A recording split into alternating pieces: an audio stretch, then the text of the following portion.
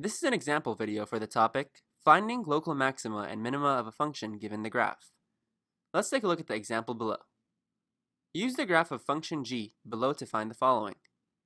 All local minimum values of g, and all values at which g has a local minimum. If there's more than one answer, separate them with commas. We first find all points where the function has a local minimum. The only local minima occurs at the points -2, -3, and 4, -5. But we are asked to find a local minimum value and the values at which g has a local minimum. The local minimum value of g is the y-coordinate of a point on the graph where there is a local minimum. So the local minimum values of g are y equals -3 and y equals -5. A value at which g has a local minimum is the x-coordinate of a point on the graph where there is a local minimum.